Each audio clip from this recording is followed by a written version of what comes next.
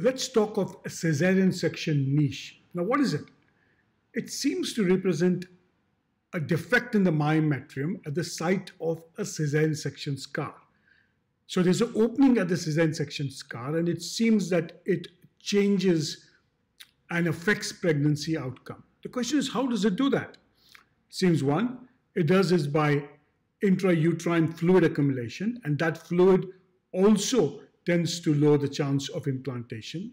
It causes immunological alterations and inflammatory response, and that changes the endometrium to start a response that may not allow the embryo to implant.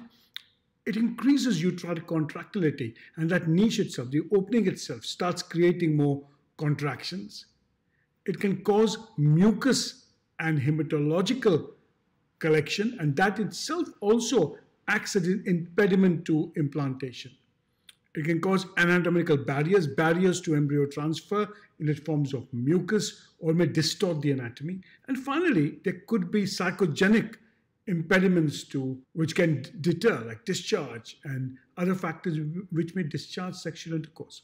And what we know is that a caesarean section scar seems to be observed more and more. So in fact, in fertility, we have started seeing far more caesarean section scars. And I've put up a few pictures here.